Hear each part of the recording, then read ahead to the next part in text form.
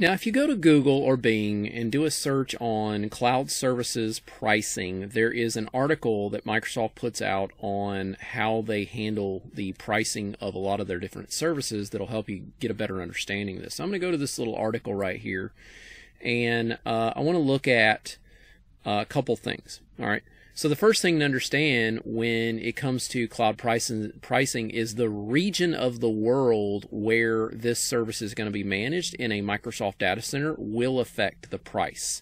So in this case, I'm looking at Central US, but you could drop this down and select the region that it's looking at. The next thing would be the currency. So you can select the currency, and then you can also look whether or not you're looking at this from an hourly perspective or a monthly perspective. Okay.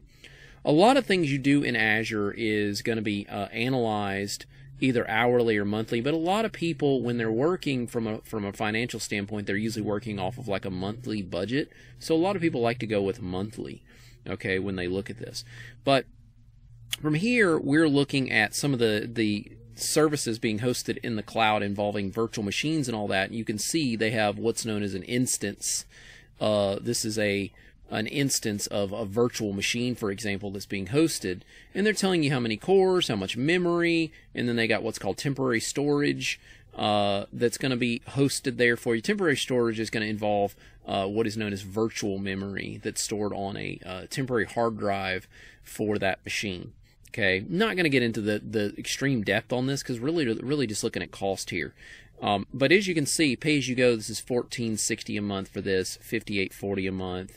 And as you go up, you're seeing getting more cores, getting more RAM, more temporary storage. Here's even more cores. So you can see this is the average. So if you were to keep this, if this was a virtual machine and you were to keep it up and running 24/7, it never shuts down, then this is what you're going to average a month. Okay, now keep in mind, you can schedule virtual machines to shut down at certain times and come back up at certain times if you want. Maybe you could even have virtual machines shut down during the weekend. There's ways of kind of limiting the cost here.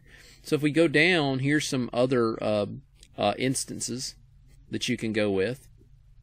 All right, but really what I want to show you is we move down here to some of these other examples where you start getting into like solid state drives and all of that with your virtual machines. You can do pay as you go, but you also have an option where if you already have got a feel for what type of virtual machines you're going to need to do your job, you can pay a reserve fee. Okay, this is also sometimes referred to as an enterprise agreement with Microsoft. So for example, let's say that this year we did this D1 instance.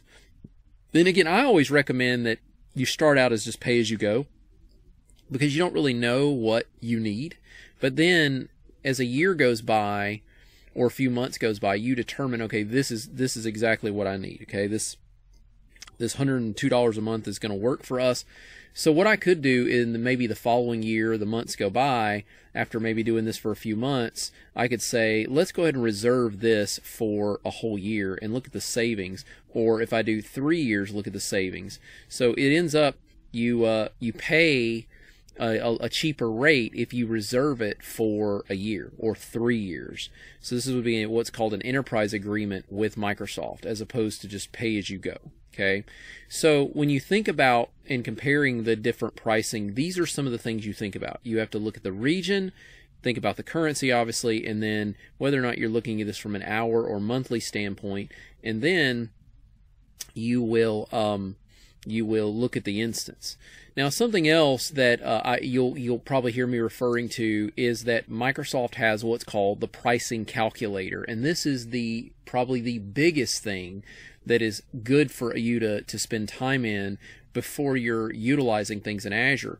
I can just do a quick Google search on Azure Price Calculator. Okay, just put that into Google or Bing or something like that, and the Azure Pricing Calculator is right here, Pricing Calculator.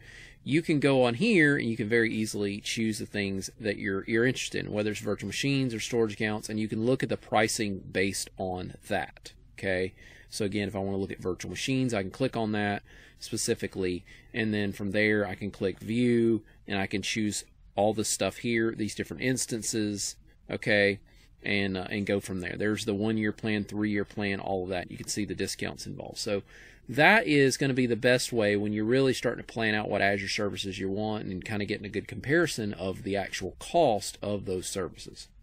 Hey, this is John Christopher. I hope you enjoyed that video, and I want you to know that I'm trying really hard to grow this channel, so I hope you'll give me a like and a subscribe. Also, if you'll check the description in this video, I've got a link for you that can show you how you can get access to all my different courses. I have lots of different Microsoft certification courses that'll help you pass your exam. All right, thanks a lot for watching the video, and I hope to see you again.